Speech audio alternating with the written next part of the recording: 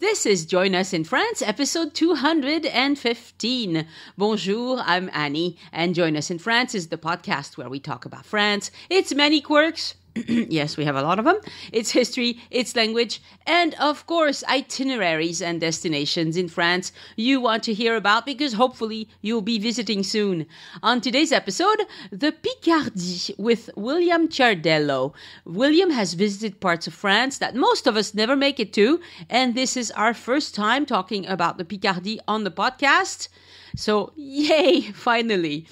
For my personal update, you'll hear Elise and I give you some advice on how to deal with the yellow jacket protests going on in December 2018. Things are calming down a bit, thankfully. And there won't be a new episode on December 30th or January 6th because I will be away enjoying family time. Join Us in France is brought to you by Patreon supporters and Addicted to France, the small group tour company for people who want to enjoy France to the fullest with zero stress. You can still check out our tour on the Dordogne coming up in September 2019 on addictedtofrance.com, and I think that would make for a very nice Christmas gift.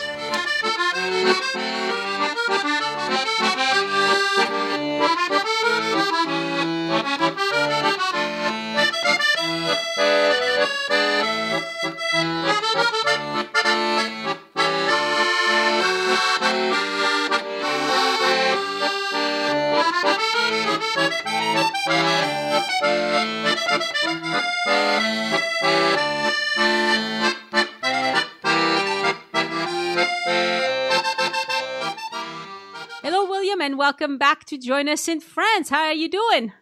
I'm doing very well, Annie. It's good to speak with you. Lovely to speak with you again. Thank you so much for sticking with me and talking to us about Picardie.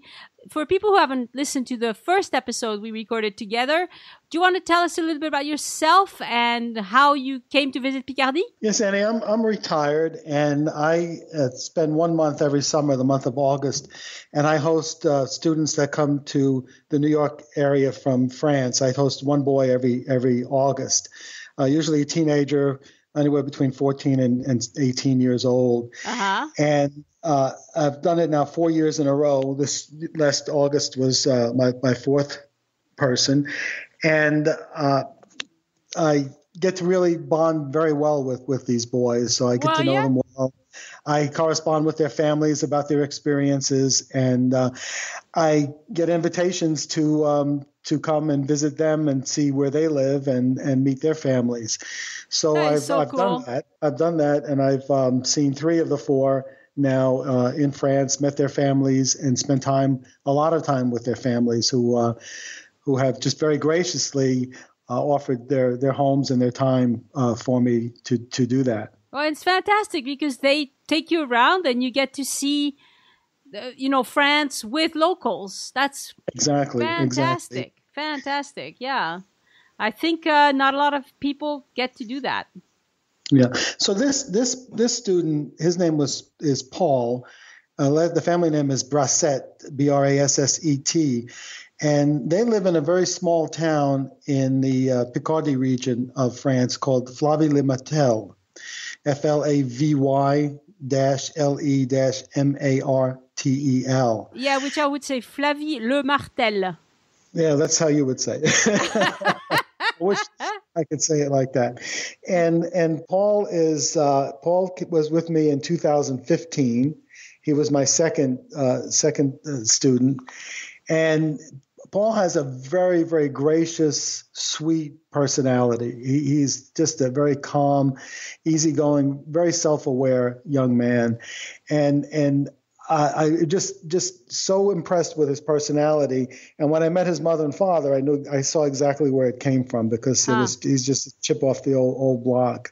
Huh. And Paul is right now. When he was here, he was 16. The day after he arrived here, he turned 17. So I was able to celebrate his 17th birthday with him. Cool. And he's now in his second year at the University of Picardie Jules Verne in Amiens. Amiens, yeah. Amiens. And he's there in the second year. And the program that he's in, he's wants to become a chemist. Uh-huh. And he is the first year, the program he was in enrolled 1,100 students, and they only keep the first 350 after the first year. It's extremely competitive. And Paul finished number 80. So it gives you an idea of, and he said he spent this whole time, his first year, doing nothing but studying and eating. So I kind of teased him because he gained a little bit of weight. I said, "You're not running, you're not exercising," and he said, "That's all I could do was study and eat." So it was a very smart kid, very sweet kid. And his family is his mom and dad, and he's got a younger sister who is 16 years old, and her name is Ludmila. They named her after the Russian, I believe, it was a Russian dancer, a Russian actress. Oh, nice. And they call her Lulu. So that's a little easier. So what was interesting about my visit there, I went to arrived in Paris, spent 4 days in Paris because my partner Donnie had never been to Paris. I'd been several times, so I wanted to give him a whirlwind of some of the sights of Paris. Sure. And because Paul lives an hour and a half, basically northwest of Paris, I asked him if he would come down and spend the 4 days with us in Paris. And then I went on to Nice, to Corsica, came back to Paris, and then he and his dad picked me up and we went to Picardie for a week. So I got to see him twice. And it was really nice, again, an indication of his personality. When I outlined the trip to him in January, and I outlined it just like I said it, he texted me right back. He says, "I get to see you twice." Oh, how nice. Really sweet. So he came down and I had a map. I had a list of things to do each day. I had the sites circled on the map. I gave him the map. I gave him the list. I said, "You take care of it." So it was really nice to have a French-speaking host. And his dad had given him a stack of metro tickets for the bus. And I had never used the bus system in Paris. And Paul had a pretty good idea of the bus system. And you could get to see so much more on the bus than the metro because it's above ground. Yeah. And it was really, really nice. And to have him, and in fact, it was a couple of times because he was speaking English to us. You know, again, these boys come here on an English immersion American culture program. Right.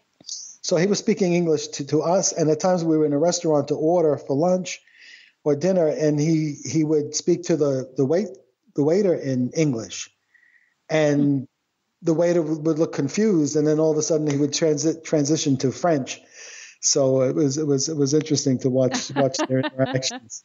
Yeah. So we had a little advantage of having him in Paris. So then I flew back from Corsica to Orly. It's kind of interesting. The flights from Corsica to Paris, the flights to Orly were about $75. The flights to Charles de Gaulle were $400. Oh my! And it's similar here that you can get some very inexpensive flights out of Kennedy Airport compared to Newark Airport, and vice versa. And I don't know what the reason is for that. Yeah. So when I was planning the trip in January, I booked the flights to Orly. Then I figured, okay, because Paul told me that there was a train, about an hour or so train ride from Charles de Gaulle to a town right next to the town he lives in. Uh-huh. And I thought that would be really convenient. Then I looked at how to get from Orly to Charles de Gaulle, and it was a bus and a train and some walking. Yeah. And I put it together and I wrote myself instructions, and I thought that this is very confusing. And when I wrote him back, he texted me back. He said, "I spoke to my dad. We will pick you up at Orly." So nice. they were gracious enough to come down to Orly, which was a little bit further out for them. So the first day was a Friday, and we got there about midday, and Paul and his dad picked us up at Orly. And right away, Paul had picked out a restaurant near Paris, the suburbs of Paris, for lunch. So we had lunch there. Then his dad is a farmer, and he owns 2 garden center nurseries, greenhouse operations. So it's a pretty extensive business that his father runs. And again, like the last time, I had no idea what to expect. I figured I'll spend a week with his family. I told Paul, because he asked me what did I want to do, and I said, well, I see there's a lot of World War I historical sites in. Sure, yeah. And it's also close to the Champagne region of France. So maybe we could go down and see a champagne cave and that. I said, but otherwise, no, I'm very much interested in horticulture. I'm a certified master gardener. I'm very much like to see how greenhouses are operated. I've never really been on a real farm before, so I'm very much interested in your dad's business and what your dad does, which Paul has no interest in because it's a tough business. They're up at 4 o'clock in the morning. They're at the mercy of the weather and the economy. So, his sister is interested in the business, but Paul is not, and his parents are very much understand that, and his mother does all the bookkeeping for the business. They have a home office that's quite an operation that she runs there. So after lunch, his dad took us up to a town called Compiègne, Compiègne. Yes, Compiègne. Compiègne, and I didn't know this, but it was the site of the armistice that was signed to stop the fighting in World War One. Yes, and it's middle of a forest in a clearing. It was chosen for the fact that it was a remote location, and it was signed by the British, the Germans, and the French. By French Commander Foch in a railway carriage, and they have a recreation of that with the desk and the signers of the armistice there. And it was signed on the 11th hour of the 11th day of the 11th month. So November 11th is Armistice Day. Yes. And all my life I've heard of Armistice Day. I always knew it was the 11th month and the 11th day. I didn't realize that it was the 11th hour. It was 11 o'clock in the morning. They went all out. Yeah, they really, really did. So I learned a little bit about that history, and the Treaty of Versailles was signed 6 months later, which officially ended World War One. The other interesting thing was that we were there within days of the 100th anniversary of all of this, everything happening around the end of World War One in 1917. So it was interesting to be there 100 years later. Yeah. So I got my first little taste of a World War One site in that area, and the topography of Picardie seems kind of rather flat. It's a lot of farmland. Mm-hmm. They're putting up a lot of windmills. For electricity. I mean, a lot of windmills. And Paul's dad said that they're putting them up on farms, and they're just like gentle giants. They just turn in the breeze. And he said that where his farms are, the local municipality does not permit them. But it seems like every other municipality around there does, because there's a lot of them going up. Yeah. Then he took us to a town called Pierrefonds. It's a very small town, about 2,000 people, and they wanted just to show us a typical French chateau, and the Chateau de Pierrefonds is there. And when I Googled the history of it, I saw that it was completed in around 1407. So it's been there for a while. Long time, and it's famous. Yeah, it's interesting history that it was partially destroyed, and it was a ruin for about 200 years.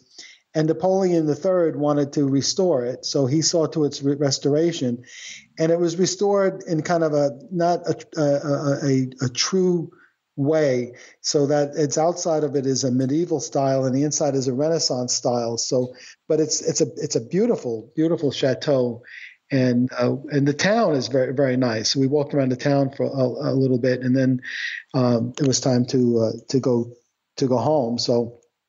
Again, we had just come from the airport. We went to the armistice site, then we went to Pierrefonds, and then we drove to Fleury-le-Martel, where that family lives. And the highways were very, very nice highways, very, very good shape compared to the winding roads and the narrow roads in a lot of Corsica. So, and I thought it was interesting that the tolls on the highway, Paul's dad, his name is Thibault, he would put a card, like a credit card, into the toll machine, and then that's how they paid the toll. Whereas here we have the electronic sensor that's picked up by a camera, and you just drive through. Yeah, I have an electronic sensor too. Yeah, so here, I don't know, maybe there's two different methods. Yeah, there's got to be more. Yeah. But that was a little bit different. Yeah. To me. So again, when I planned the trip in January, and I wrote to Paul and I said, have your dad or you let me know, where's a local hotel or someplace that'd be convenient for you to stay. The response was, no way. We have a big house. You're staying with us. So they do have a fairly big house, a rambling house. I'd say they have maybe 3 or 4 active bedrooms. They have some bedrooms that are closed off. I think at one time it was a big a farmhouse. Most of it is on 1 story. Part of it is 2 stories, and it's their home and also the business. The business is a garden center, or what we call in the U.S. a nursery. Right. And they also use one of the big rooms in the house for their home office for the businesses, because he also has greenhouses and farms in Picardie. So we had a very nice big bedroom. And Donnie loved the fact of the shutters in France that totally black out the room. So I love light. He loves dark. So he loved the way the setup was there. Match made in heaven right there. Exactly. So they showed us the house, and behind the house is on a long, narrow piece of property. And behind that is the garden center with the parking lot for the garden center. And it's a pretty extensive garden center. They grow vegetables, the tomatoes, the strawberries, squash were in season when we were there. Lettuce was still coming up. In fact, Paul had written to me. He says, I hope you don't mind eating fresh fruits and vegetables from our greenhouse. And I said, how would you mind? Who would mind that? Because the problem we have in the United States is we get fruits and vegetables that have no flavor at all. They look beautiful, but they have no flavor.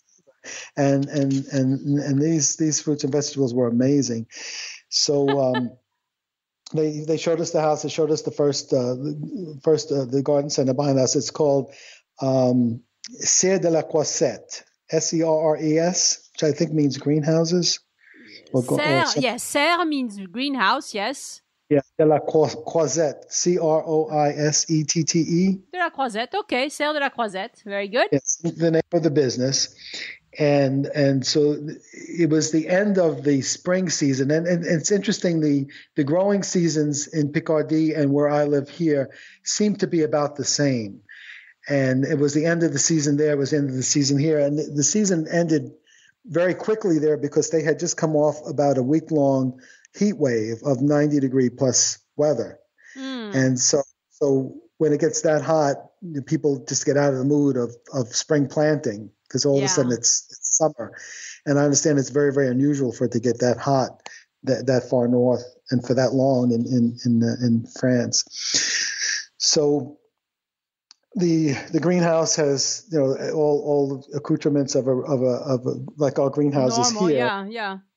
And they had one section where they had the terroir de Picardie, where they have all of the local pâtés and confiture and products that are local to Picardie.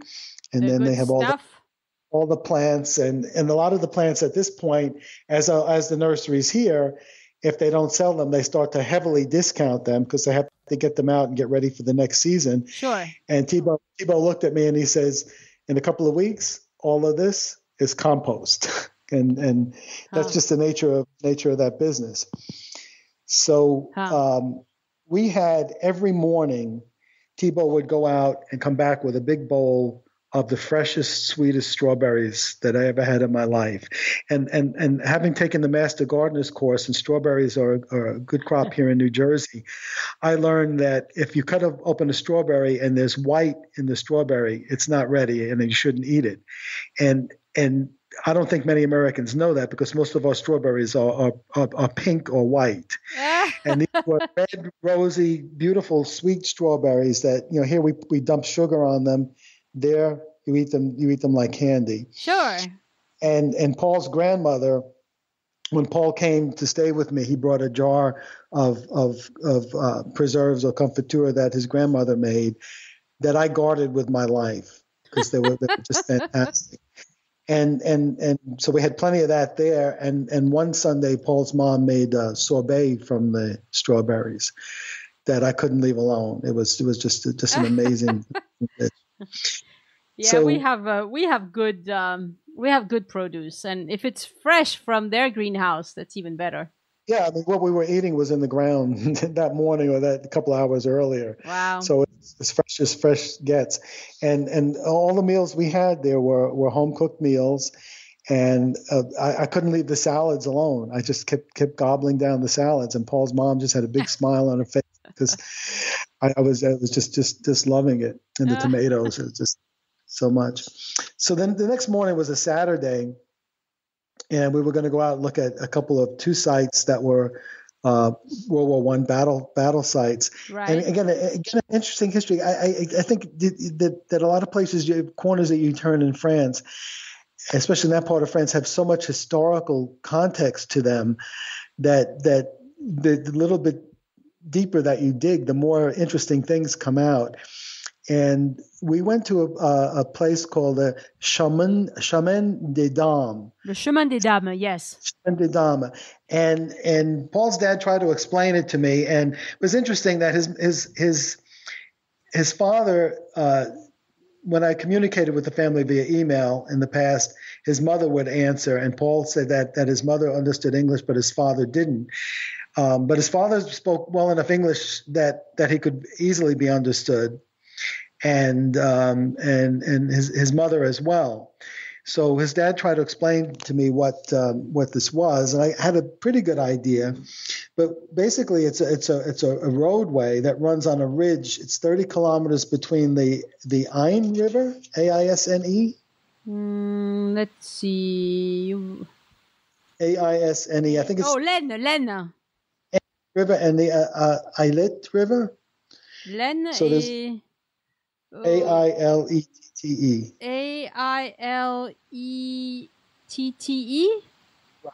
Ailette. Ailette. So there's those two rivers, and this road runs on a ridge between those rivers. And it was the 18th century route of two daughters of Louis XV, and they were called the Ladies of France. And as I'm finding this out, I'm wondering, well, what does this have to do with World War I? But anyway, you'll see. Was a direct route between Paris and the Chateau de Beauve, which belonged to a former mistress of Louis XV. Ah, very important. And they had the road surfaced so it would be easier passage for the ladies of France. And then it was named the Chemin des Dames. Le Chemin des Dames, yes. So I'm thinking, again, I'm quizzical, all right. And it turned out that this ridge was very strategic during many World War I battles because it offered a panoramic view of the valley. So, and Paul's dad explained to me from different vantage points that the better view they had of the valley, the more strategic it was to plan the assaults or the defenses and the offenses of the battle. Yeah. So we went to a site called La Caverne du Dragon, the Dragon's Cave. La Caverne du Dragon? Yeah. Yeah. And this was a limestone quarry for 3 centuries. In this area, and it became an underground barracks during World War I. It's 15 meters or 50 feet into the ground. So you could take a tour. I think it's maybe €8 to take a tour, and every so many hours they have a tour in English. So we took the English tour, and the Germans occupied this quarry. It was just a series of tunnels that were carved out of the limestone. They occupied it in 1915. They installed electricity, gun stations, a chapel, and a telephone because they lived in it for many months. I forgot how many months, but for many months. It was recaptured by the French in 1917, so it was 2 years. And at times the Germans were also in the same quarry as the French were. They were separated by walls. And the tunnels have dates and names carved into the walls by the soldiers that were there 100 years ago. Wow. And they named it the Dragon's Cave because of the sparks and flames that came from the cave looked like flames from the mouth of a dragon. Oh, okay. And it was one of the most haunting sites I've been in because when you walk through it, and it's extensive, it's probably a good hour, maybe hour and a half tour, and you go to rooms where they slept, where they ate, where they worked, and where they died, where they were buried, where they were healed. Wow. And they would have gas attacks into the tunnels, And so Wow. they had to live in the harshest kind of conditions. And you just put yourself in the Oh place of yeah, these soldiers you 100 think years about ago. that. Yeah. And I'm thinking that that sometimes we think we have hardships in our lives, to think that how these men, no matter what side they were on, had to endure the hardships of a war Yeah. like that one was. So it was a very interesting day and very interesting time Yeah. to see. And that part of the country is just saturated with World War One history and historical sites. So I think I saw one of the more interesting ones to visit. Yeah, this is not one I've seen, but it's famous.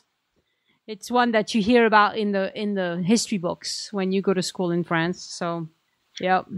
In that afternoon, we actually shifted into something completely different. We drove down to Epernay in the Champagne region. Yeah, Épernay, yeah, nice. And so we learned a little bit about Champagne. I had been there many, many years before. I was in, let me see if I can say that. I practiced so much to say the name of the town, Reims. Reims, almost. Right? Reims, Reims. To us, it looks like it's Reims, but Yes. I had been to the Taittinger champagne Right. cave there many in the 70s. So I wanted to go back to see, because when they asked me what I wanted to do, I said, we'll go to a champagne place, we'll look at some World War One stuff, and that's fine, and the horticulture. So Paul's dad had made reservations at the Champagne de Castellane tour, which is one of the big producers and bottlers there, sellers. And they not one that's famous as Taittinger. Or... When we were on the tour, the tour guide asked us where we were from, and there were people from Britain and Australia, and we were the only Americans. And she says, well, we're available in Britain and Australia, but not in the United States. Right. Because I had never heard of the brand, but it seems like it's a prominent brand there.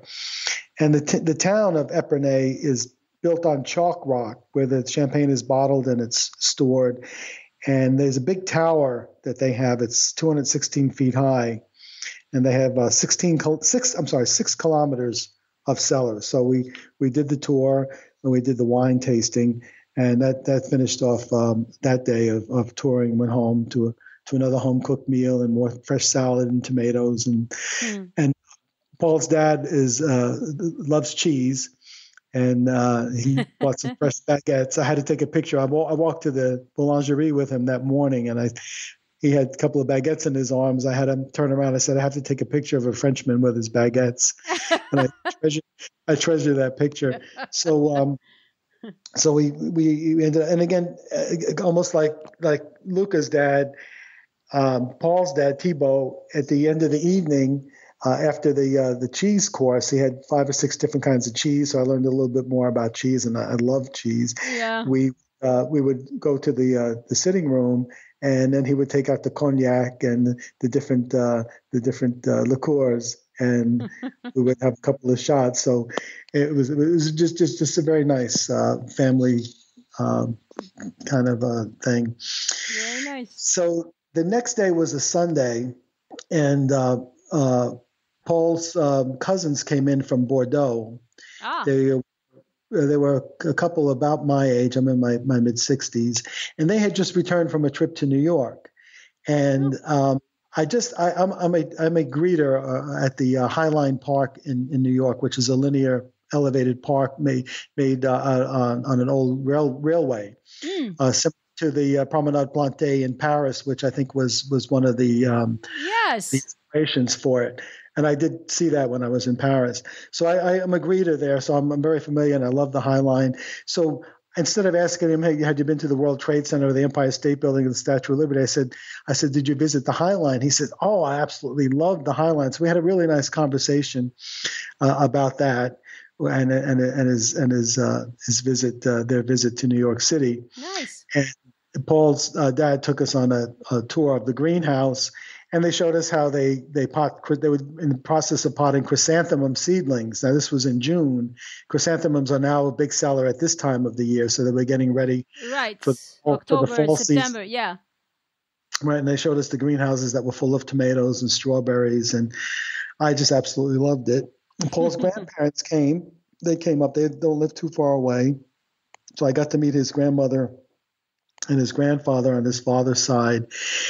And that day, that Sunday, the family had been invited to a town function. There was the 60th birthday for one of the town luminaries. I remember it's a small town, and this man was a very popular man in the town. I don't know if he was a politician or what his status was, but he was very well known in the town. So they had rented out a field next to a church. It's actually a field that Paul and his sister used to play in during like a summer camp when they were younger.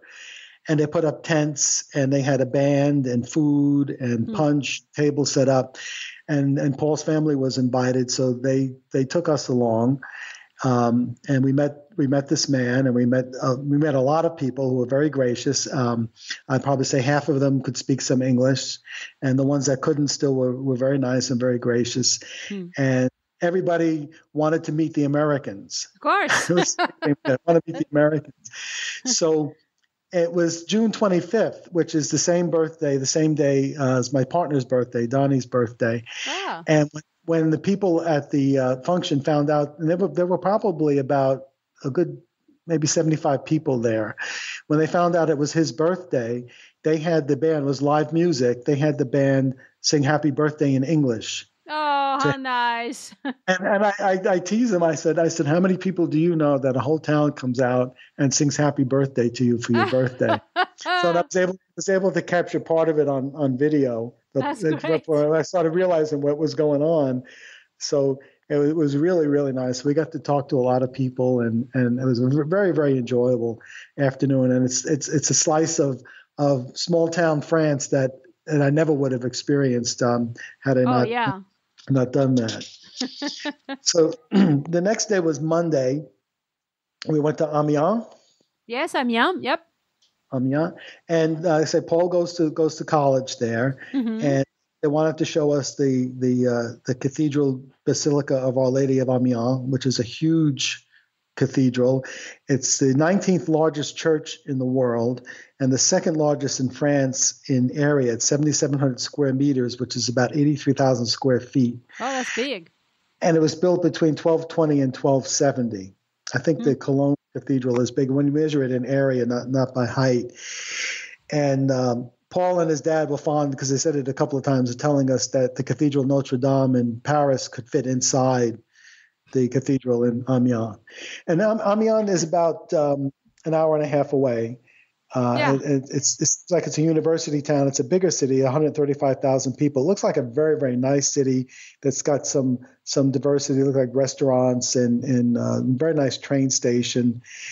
And Paul went to boarding school there for high school, and then last year he spent his first year at the University of Picardie, and now he's in his second year there.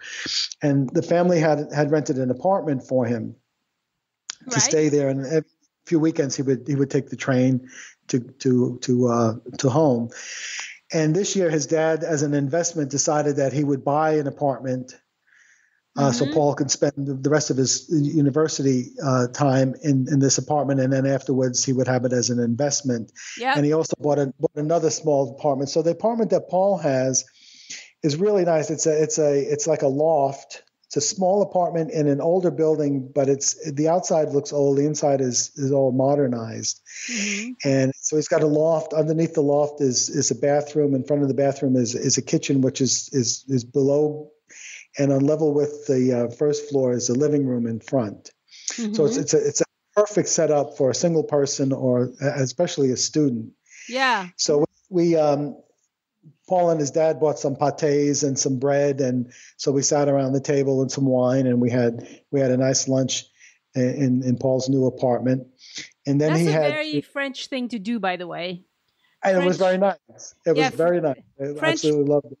French people, when they send their kids to college, will often buy an apartment. At least the ones that are a little better off, they will buy an apartment and then rent it out. It's kind of an investment for retirement. I actually looked into doing that for my daughter. She's just going to Toulouse, but I thought, well, why not? If I find a nice place. So the problem is The Because you have to pay prices, the rent anyway. So right? They have to pay the rent anyway, but the prices have gone up so much in downtown Toulouse that I'd have to charge a lot of rent to make it worth it. So I decided, financially it doesn't make any sense, but in a lot of towns in France, it does make sense. It's something that a lot of French people do. yeah, he actually bought two apartments, Yeah. and we had to go to the other one to leave a key with someone because he had just rented it to tenants. And so I got to see the other one was a one-bedroom apartment, more traditional flat on the ground floor of a more modern building. Mm-hmm. So he decided to go and invest in two apartments. And then because of my interest in horticulture, there's a very interesting nature preserve near the center of the city of Amiens. Is called des ortillonnages. Ortillonnage, des ortillonnages. I can't even say it. and it's a nature preserve, and they have a 45-minute electric gondola ride that goes through the canals. Electric gondola. What is that? It's a little gondola. It seats probably about 10 people. And they have a man that stands up with a paddle that kind of guides it, and it has a tiny electric motor on it that helps the gondolier, I guess, or the guy who paddled the gondola. So it moves forward, and I think he mainly paddles it to steer it. Huh? He stands up, and then he gives a narration of what we're seeing. And they didn't have any English ones; it was all in French. And the man had a very unique voice. Some things I could understand, and apparently he was a humorist, because every once in a while Paul or his dad would explain to me what he just said, and some of the humor I didn't understand, and they would say, "Well, you have to have the French sensibility to understand." You have to have French sense of humor, which is very different from American sense of humor. Yeah, and then when we got off the boat and he found out we were Americans, the guy, he thought it was fantastic that he had a couple of Americans on his boat. but it's an interesting. It probably was 45 minutes long.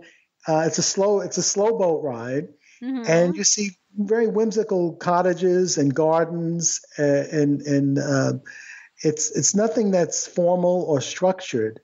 It's either natural or people just have some whimsical things like big wooden ducks or different follies that they put in their gardens. And part of it is a nature preserve. Part of it looked like it was private property. Huh. But it was very interesting, and I was able to identify a lot of plants and flowers. So I was happy about that. So that. And then, earlier in the day, we had toured the cathedral, and we spent a good hour in the cathedral. And took a lot of pictures. It's just a very, very beautiful, beautiful church. I know a lot of times when you go to Italy or France, you get church fatigue or cathedral fatigue. Yeah. So we spent a lot of time, but this one we really devoted a few hours to, and it was well worth it because it was so big. And there were a lot of times the four of us were in four different parts of the church where we couldn't see each other. Right, but you just wanted to look at different things. Right, you finally ended up together. So it's definitely, if anybody's up in that part of the country, I think that city is definitely a place to stop off. Yeah, Amiens is famous. I mean, it's very famous, and the cathedral is very famous. All of that, I think I did a quick stop years ago when I was very young, but don't remember it. There's so many places in France I need to go. I feel badly. I need to go see all these places. Yeah, people ask me, I usually end up, when I go to Europe, I go to France and Italy. I've never been to Spain, and I've been to Germany and Holland and Britain.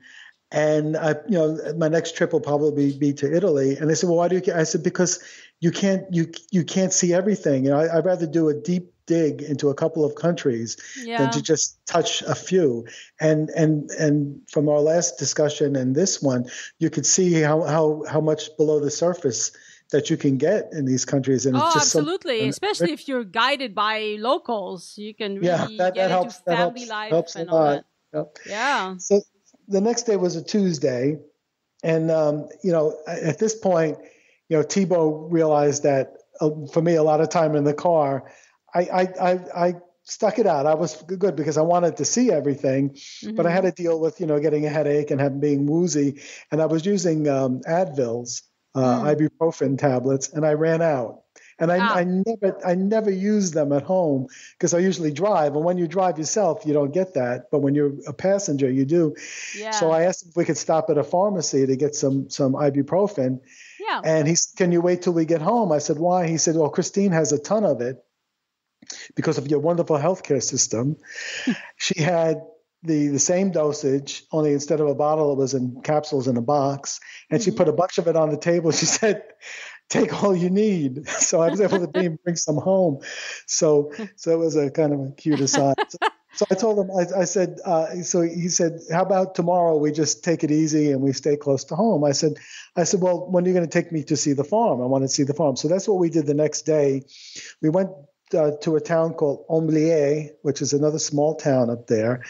And that's where his second garden center is. And it's much like the first one, only they don't grow as much there. They grow most of the stuff in Flavie-la-Matelle. But the store there was bigger. It was a more modern store. And so I got to look at that one again. And then he took us to the family farm, and it's quite extensive. And he grows wheat, sugar beets, and grapeseed. Grapeseed, I think they use that to make canola oil. And I call it rapeseed, not grapeseed. Grapeseed, yeah. I think they change it to grapeseed because of what rapeseed sounds like. Yeah. Okay. I don't know, but that's what it's used for. And I found out that canola was I think it was discovered in Canada, and it's short for Canada or Canadian oil. And it supposedly has a very high heat level, so you could fry. It's very good for frying, and it's not as not so good for you as some of the more saturated fat oils. So he grows those three crops. The sugar beets, I wasn't familiar with sugar beets, but he sells a lot of the sugar beets to sugar companies that manufacture sugar. And when Paul was here, the first day I take the kids to a supermarket, and right off the bat found out that Paul was a vanilla-holic like I am. We love the flavor of vanilla ice cream, vanilla cookies, vanilla everything. When he saw vanilla Oreos, the kid was ecstatic. And every once in a while, I pay $5 for a box of vanilla Oreos, and I pay $12 to ship them to him in France. Oh, jeez. Shipping and so on. But his father, he showed us a bag of vanilla sugar from a company that he sells the vanilla to. In fact, it was my birthday in early June, and they had prepared a little bag of birthday things for me, and one of them was a bag of the vanilla sugar, which I just finished using up. I used it in my coffee, so it was very nice. Nice. And not being from the Midwest, I never really saw wheat fields before, and so I got to see the wheat fields, and I took a very close-up picture of one. It's a very, very beautiful crop. And it's nice when it kind of they dance in the wind. They're beautiful. Yeah. So it was my first real experience to see a farm, and Paul's dad was explaining a lot of different things to me, and they were in a period of very little rainfall up there, so I was concerned about the dryness of the soil and the different factors that they have to deal with. Then we went to the old family house, and the family used to have Paul's grandparents sold the house a few decades back, but they lived next to it in a smaller compound. And the house looks like a small chateau, a very small chateau, but very, very nice. And Paul says, he said, that used to be the family house. And so you look at it, it looks amazing. Yeah. But they just don't need all the room. As the family grew up and grew out, they didn't need the space. But his grandparents live right next to that, so we visited them. And his grandmother was putting up strawberry and currant preserves, so she had a table full of those. So she made sure we left with a couple of jars of that, and I have them on my last jar now that I'm protecting with all my life. Well, you're lucky you didn't forget to put it in your checked luggage.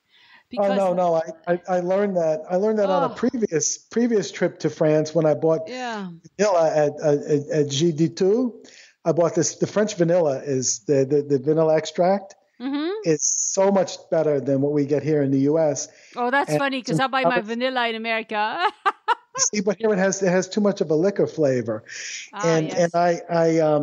I put it in a carry-on, and when I checked in, we were there on a chocolate and wine tour, and when I went through the security, these two young women, they asked me if I had medicine in the bag. I said no, and then they opened the bag, they took everything out, and they held up this little bottle of vanilla and had a big smile on their face. So I go, oh no, they're going to confiscate my vanilla, but they let me keep it. Nice. So I was very happy about that. That's good because I've had stuff thrown out before. So yeah, so I learned. So I made sure that this went in the check bag. Luggage, yeah. So one other experience that we had that took me out of my comfort zone was we had Paul's dad drives a Peugeot. Yeah. And there was his grandfather had a Peugeot, and in one of the yards where they have all of their harvesting equipment, they have a big John Deere tractor that harvester that Paul's dad was very proud of. But there were one big blue tractor out on the yard, and it was kind of between the two where the two Peugeots were parked. And Paul's dad looked at me and said, "You want to drive the tractor?" I said no. I said because I looked at the cars and figured, how many could I take out both cars at the same time with this machine? And he said, "Oh, come on." So we got up in the tractor, and I know how to drive a standard, a manual, so I kind of had a good idea of what I needed to do. Plus, he was right there next to me, so he could reach over and do anything if I was going to get into trouble. So I did a big circle in the tractor, and that was nice. So I got that experience. Then he looked at my partner, who has no experience with anything except an automatic car. Mm-hmm. It's not very into machines, and he said, "It's your turn." So Donnie got up, and I held my breath, and I took a video, and he did. And Paul says, he's driving much slowly. I said, yeah, but let him drive slowly. The Peugeots will be protected that way. So I had that experience, which was really nice. So that was the last night we were there. We were leaving the next day, which was a Wednesday, and I had asked Thibault and Christine, Paul's folks, that I said, we really would like, since she made all the meals, I said, we would really like to take you out to dinner, pick out your favorite restaurant. We really want to take you out. We insist to take you out. So they took us to a town near where they live called Saint-Quentin. It's a little bit of a bigger... Saint-Quentin. Saint-Quentin, yeah. Yes. It took me a while when I started seeing the signs and listening to them say Saint-Quentin that we would say in English Saint-Quentin. And that's where Paul's sister goes to high school. Goes to boarding school there. And it's amazing. She's 16 years old, only spoke English in English class at school, and she spoke the best English of almost all of them. And it was so impressive. And she impressed herself. She didn't realize. And she was getting the verb tenses correct. Her vocabulary was good. So she's gotten a good English education. That's good. That's unusual. Yeah, we got to see the school where she went. And Paul's dad and the nurseries, they sell the flowers to local municipalities that they put in the public areas of the towns. So when we would visit towns like Saint-Quentin, he showed us the flower beds, and he said, "Those are my flowers. Those are my flowers." So they help the towns with the design, and then the towns make the purchases. So that's a big part of his business. So it was interesting to see that and how he cast a critical eye on how things were growing. Yeah. We had dinner at a restaurant called L'Edito, L'Edito. I have no idea what that means. The editorial. Okay. Yeah, because I think it had like a typewriter or a key as their logo. So it was they had a big dining area on the main square of the town. And to me, the restaurant seemed like an eclectic American restaurant. I think what Paul's folks did is that instead of picking a restaurant that they would have liked, they thought of one that they probably thought we would have liked. You would have liked, yeah. It's that when I go to France, I want to experience France. Yeah, so well, I think these are they. But I did find mussels on the menu. Like Donnie had fajitas, which is a big Tex-Mex dish over here. It's expect to see over there. And they had hamburgers and things like that. So there's more and more of that in France anyway. So I had a big helping of mussels, and they had a good selection of craft beer. So I had one that had a pig's face on it. It was called Rince Cochon, which I don't know what cochon means, pig, but the RINCE, I didn't know what that. Rince Cochon? That means it's a pig rinse. It's so it's if you wash your pig off, then what's left is that. Beer. Okay. All right. It's a big laughing a funny pig. name. And I kind of had an idea that it was going to be something cute. I just couldn't. And I don't know if Paul's dad tried to explain it, but if he did, I didn't understand him. Yeah. It's the water left after you rinse the pig. It was nice because I was on last night with them, and I was sitting across from Paul's dad, and a really nice conversation with him. And again, he just brought up what a great time Paul had, that it was an unforgettable trip for him, that when he was in New York, and how great it was, everything I did. And I just was a tour guide and a gracious host. Yeah. And I said, I told him, I said, sometimes I don't know if it would be better if the kids stayed in a house with family, although I take them to a friend's house who has two teenage boy and girl to spend time so they can see the all-American family. And Paul's dad told me, he says, it's probably better with you because you had the time and the energy to be able to take them to different places, spend like one time. Right. And also if you have teenagers and you bring in somebody from another country, they might get along, but they might not. And then it's really awkward. Yeah. When I experienced this year, I had a boy from Marseille, and one of his he had met another boy who lives in Marseille. They became good friends, and I took them both to a water park one Sunday. And when I picked up the other boy, the woman who hosted him had a Russian boy in the house, because they won't put two of the same nationality if you host two of them, because they want them to speak English. And she had two young ones of her own. And in talking to the other boy, I was like, well, she's spending a lot of time. There's 4 kids.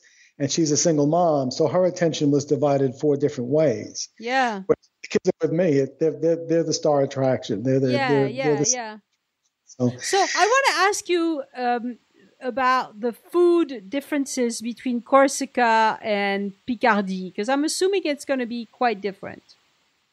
Well, the traditional Corsican food, to me, was almost like a version of Italian food. Yeah. Where in Picardie, the food was it was just more traditional food, more just regular food. We would have sausage. They grilled sausage one night. We would have roasted chicken, pork, things like that. So it wasn't anything. To me, it was typical. I find that people. I don't make a generalization. I don't think that the families I don't think they eat out that much, that they go to restaurants that much. Years ago, I had gone to the birthplace of my grandparents in northern Italy, in Asti, and we went out looking for restaurants, and there were few and far between. And somebody finally told us that the people we eat at home, we really don't eat out. And it wasn't a tourist town.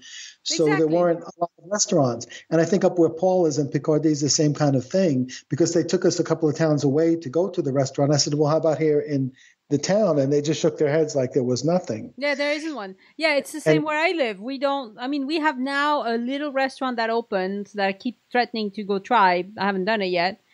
But they mostly serve lunchtime for people who work in the area that need a place to go to lunch. But that's it. People don't go out that much. So we have in the big city, in Toulouse, we have several that we can choose, lots we can choose from. But as soon as you get out of the city, there's not that much.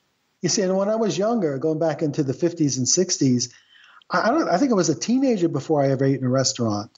We never, and I grew up in a part of New York City in Staten Island that was separated from the city. So it wasn't a touristy place. And the restaurants were very, very few and far between. So I think it's almost America the same has kind changed. Yeah. Oh yeah. So I think it's almost the same kind of culture there, that they're more to eat at home, and on very, very special occasions will probably eat in a restaurant, because it was just like was not even seemed to me like it was even thought of, because we were prepared and we really wanted to take them out to eat. I figured it was enough of a burden that we were imposing on their home that now they have to cook for us. Just like the breakfast in both places was basically coffee and some breads, like the baguettes. Sometimes they would go out and buy croissant and of course the strawberries, the fruits and cheese, yogurt. In both places was like that. So I really can't see much of a difference. But the cuisine, of course, if you go to the traditional cuisine, would be different because it's more regional. Yeah. But up Picardie, I didn't really notice that the food was much different than from what I eat here.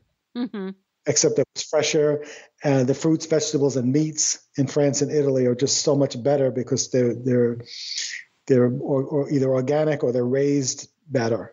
Yeah, and who knows? The fruits and vegetables are, it's almost a religion that they're only eaten in season, which some of us are just starting to get into here in the United States. Like Donnie will eat a tomato in January and the tomato was tasteless and it's pale pink. Yeah. And our Jersey tomatoes come out from July to October, and I eat them till I come out of my ears, but I won't eat them the rest of the year. Yeah. So that's what I learned in the Master Gardener program about eating fruits and vegetables in season, and it seems like that's just the way it's done in France. Pretty much. I mean, you can still find tomatoes in the grocery store year round, but they're not very good, and they come from Israel. They come from somewhere far. Exactly, and they're only there. I mean, if you have to have a tomato, it's more like a decorative element at that point. Right. You just slice a few tomatoes to look good, but you don't. That's not the main occasion. It's something else on the dish that's interesting. Not for flavor. And the next day they took us back to Charles de Gaulle, Paul and his dad, and just like Luca and his dad in Bastia, they insisted on parking the car. See, here when we take people back to the airport, we drop them off at the front of the airport because parking is expensive, as it is in Charles de Gaulle, and they're going to be at the airport for a few hours because they have to go through security and all this anyway. Yeah. And then we take off, and I said just drop us off, but no, they insisted to park the car, walk us in, make sure that we were checked in, and we had a little bit of a glitch at Charles de Gaulle, so it was good that Paul's dad was there because he was able to intervene and get it taken care of. We got in the wrong line, so he was able to figure out what was the correct line. So had he not been there, it would have caused us a little bit of a problem that we could have figured out, but it would have taken us some time. But I mean, it just put an exclamation point on their hospitality, that they wanted to make sure that everything that they could possibly do, they did for us, and that we were going to get off and in their very good hands. And yeah, that's very nice. Again, the sweetest, most wonderful people, and you get on the plane and now you start to go back into reality, and like when Luca went back to Corsica from here, his dad wrote me that he looks at your picture and Donnie's picture and he cries and he thinks it was a dream, that it never happened.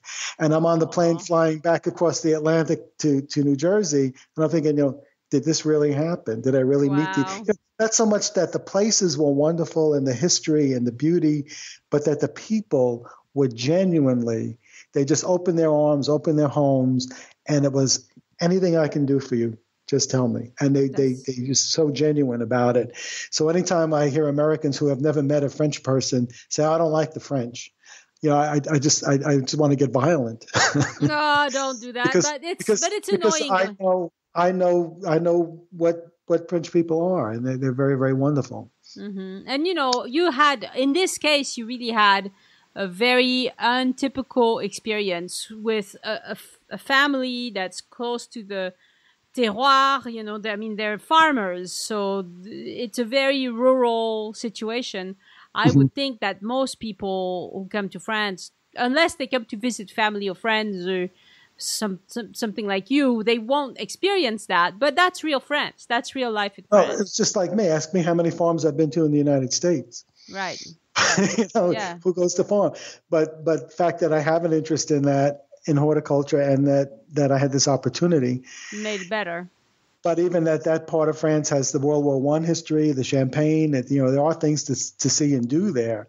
Right, but it's not super touristy. I mean, honestly, it's not. No, not at all. Not if you have 2 weeks a year to go on vacation. You're going to go to places that have more to offer you.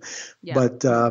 But just to have the experience of being with these people and feeling like you're part of their family, it was just an unforgettable thing. Yeah. All right. Well, thank you so much. That was really interesting to me because I found a lot of similarities to the farming families that I know where I live. And, France, I'm always kind of in my mind looking for differences between places. But in this case, I found more similarities than differences, even though it's on the other side of the country. So that was great. That shows you that we're all people, and we'll cut from the same cloth pretty much. Yeah. And when we can, I was on a small ferry going to Manhattan the other day, and there was some German tourists on the ferry, and I was trying to give them some help on where they were going, and I was talking to one of the men, and he looked at me and he said, "We are very afraid of your president." And I looked at him and I said, "So are we." So it's like we're people. Our governments are one thing, but the people are something else. Yeah, and there's also a lot of people who are excited about the new president, but I get the impression that most of the people who listen to this show were concerned. Yeah, but I don't know that, and it doesn't matter to me. But it's true. The real people have, it's different than. I think you make that connection person to person, and the borders, they sink away. You're one person talking to another person, and it's a wonderful experience. All right. Well, thank you so much again, William. You have been extremely helpful. And maybe tell us again the name of that association that you help out with the students. It's called Education First. They do programs in the United States in Orlando, Boston, New York, New Jersey, and I think Los Angeles. Okay. And they bring kids in from 3 weeks to 4 weeks every summer from June to the end of August. And if you just look up Education First, they're always looking for host families. And and people are reluctant to do it because it's a little bit of a commitment. Yeah. But I tell you, it's 4 times now, and it's four times. It's been the greatest experience of my lifetime. And so pretty much they're away like morning for school, and the bus picks them up from a bus stop. They do a school bus circuit. Usually they're gone from 8:30 to 6:30. So they're Monday to Friday. So you have them at night, and you have them on on the weekends, and basically you feed them 3 meals a day. You pack a lunch for them. Mm-hmm. They give you a $100 a week stipend to help with the food, and then they just basically want them to share in the culture and the activities of your family. Mm-hmm. I go above and beyond because I'm able to do it and I have the time to do it. Yeah. And I love to show off New York. So if you come to New York, let me know. I will take you anywhere in the city. I absolutely love to show off the city. I will definitely take you up on that. and when these kids come and I take them on the Circle Line around Manhattan, it's like a kid's face on Christmas morning when they open up a package. And that to me is priceless. Yeah. To see them experience the depth of this city, and that I'm presenting it to them, to take them to the top of the World Trade Center and things like that. It's everything to me. I can't wait till next August to do it again.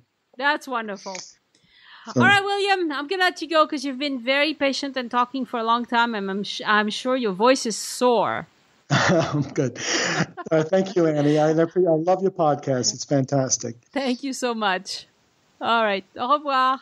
Au revoir. Thank you, Pamela Carpenter, John Little, Chuck Bonafante, and Brownwin Harris for pledging to support the show on Patreon this week. And my thanks to all the other patrons who support the show month after month. Thank you for giving back. To support the show on Patreon, go to patreon.com/join us, Patreon. And thank you so much for doing that. I'm at 143 patrons today. That's a lot of people who appreciate what I do. Would you buy me a coffee if we met in real life? Donating as little as $2 per month is the same thing, and I appreciate that very much. And thank you, Kathleen Wall, for setting up a recurring donation via PayPal. You don't have to use Patreon if you don't want to. Look for the green button on any episode page that says Tip Your Guide. And thank you, Verla Hubert, for your generous one-time donation. Thank you so much for giving back. Elise came over to my house this week to record a couple of episodes that you'll hear in the weeks to come.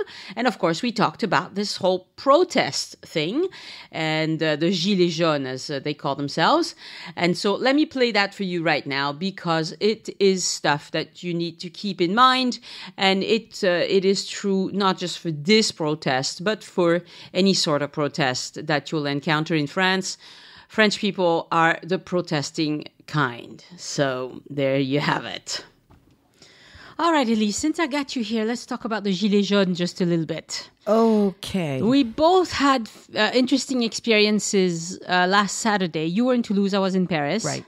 But what I want to put across to the listeners is that this is just a temporary thing. Right. It's probably going to resolve in the next few weeks, although anybody's guess is, Also, this is a really fleeting kind of situation. So we can't tell you if there's going to be a demonstration. Or where. Or if... Right. The difference, of course, is if you're in a big city like Paris, there's a lot more territory to cover, even though they're concentrating in certain places. I think it's if you're in Paris, there's far more of a chance that you can avoid dealing with it as a situation because the city is so big and they're only in very specific small places. Right. Even though they are moving around. I mean, it's a situation that's kind of, it's volatile in the sense that nobody knows where they're going to go from time to time. But if you're in a smaller city, in this case for me, being in Toulouse, there is only one little old city center. And if there's going to be a demonstration, unfortunately, it does block a lot more of what's going on in terms of transportation and places to go. Right. Although I have to admit that in spite of having gotten caught up in the center of things Saturday night, once I left and went 6 blocks away, there was nothing. Yeah. And people were out having a drink on Saturday night, and it was like and it was fine. And everything was fine. Right. This is the problem. And I realized so on Saturday morning, my niece and I went around and did several things. First thing we did is, that's interesting to you guys, is that we took the bus to go to the Quai Branly Museum. Mm-hmm. And the bus all of a sudden stopped and said, I'm not going any further because of the demonstrations. Right. And everybody had to get off. That happened to be right in front of the Louvre. Everything looked fine to us. We couldn't see or hear anything. So we went about our business. We went walking around Palais Royal and all of that. And then, because we were waiting for either another bus to go to Quai Branly or metro, or we decided, well, we could walk there, I guess. We went to a cafe. Anyway, normal stuff. And then we decided to go inside of the Louvre because my niece hadn't been there for years, and I didn't realize that. So I took her, and we had a good time. But while this was happening, there were big problems at the Christmas market and Place de la Concorde, which we saw nothing of. You saw nothing of. Right. Then we went to the Grand Boulevard, which are just walking distance.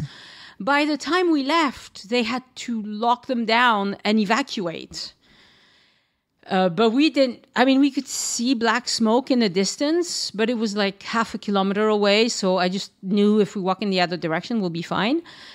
And then we went to the covered passages. And again, as soon as we left, they closed them down. So we were lucky. But I guess what you need to realize is that there are no guarantees that you will or will not run into problems. Right. I think it's kind of unfortunate because I'm sure a lot of people are coming here for the Christmas season, and I'm walking around parts of Paris.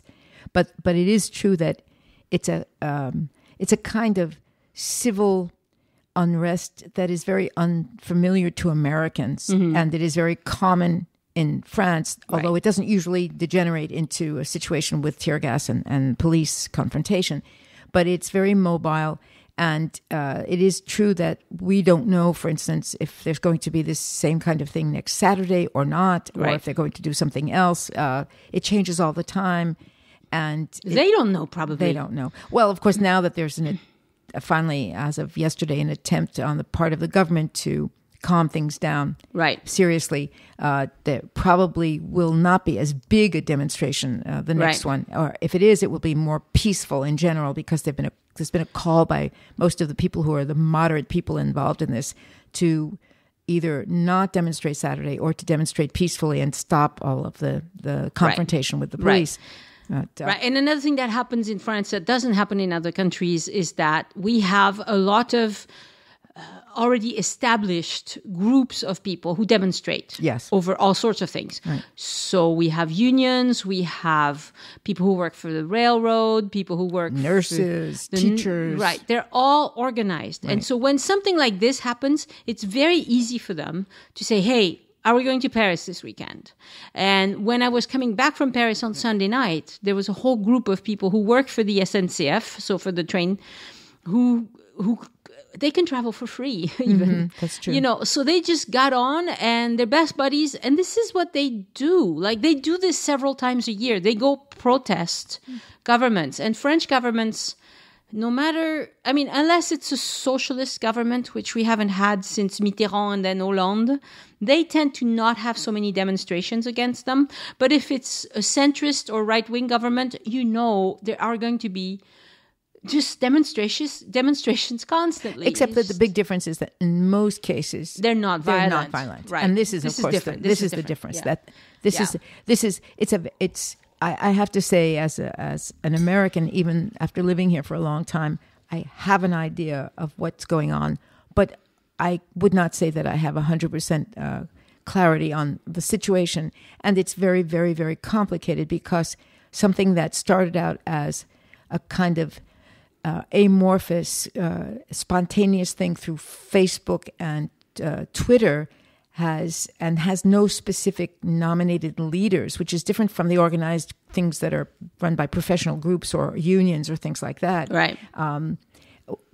I guess the way I feel about it is that the first reasons for the people going out to demonstrate were very clear and very specific. And the longer the government didn't try to dialogue directly with them, the more it turned into pulling up every issue that has that's a resentment of some kind or another, so that now it's hard to understand even what would make anybody happy anymore. It's crazy because when you read in-depth reporting about this, so you have somebody who was at the root of this movement who's getting threatened by other people, a guy from Toulouse in this group, because they resent the fact that he's been interviewed so many times. Anyway, it's a hornet's nest of, I don't know how they're going to fix it. Right. For you visitors, what you need to keep in mind is, if you see a demonstration, walk in the other direction. Right. And if there are disruptions to public transportation, plan on walking. So don't go so far. Like, sure, first thing in the morning on next Saturday or the Saturday after that, you will find trains to go to Versailles or whatever. But once you're there, you might not find a train back. So think about that. If it's a day where there are protests going on, I would recommend you stay pretty close to your hotel, walkable distance, 1 kilometer, 2 kilometers. Although you were in Paris, Annie, were the taxis running? We didn't try to take a taxi. Yeah. I think, the streets were completely blocked, right? Except the streets were not just a few streets around the Champs-Élysées and the Place de l'Étoile.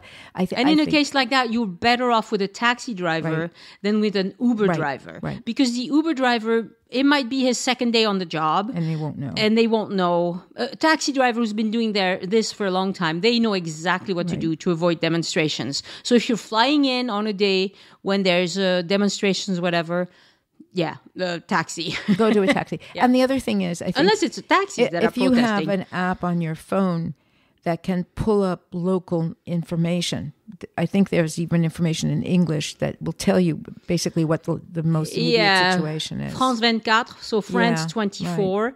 They broadcast in French, Arabic, and English. And it's real time. And it's good because that way you can get an idea of what's going on. Yeah. And as you mentioned, sometimes it's calmer in the morning. You don't know what's going on, and it can change later on in the afternoon. Yeah. But just keeping in mind for people who are coming to Paris that all of this took place in a very small part of the city.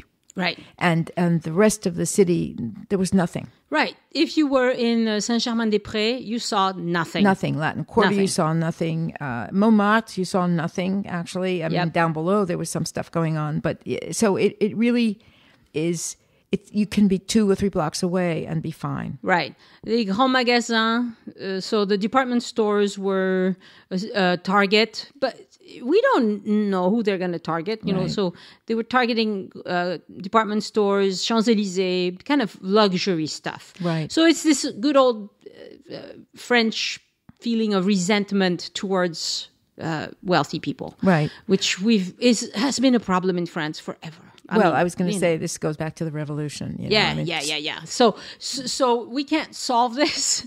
No. We can just say it's totally possible to avoid getting caught in anything like that if you're just a little bit aware of the situation, which is why we're talking about it. And if by some chance you're coming to France and you're going to go outside of Paris or outside of a couple of the other major cities, you'll be fine. Yeah.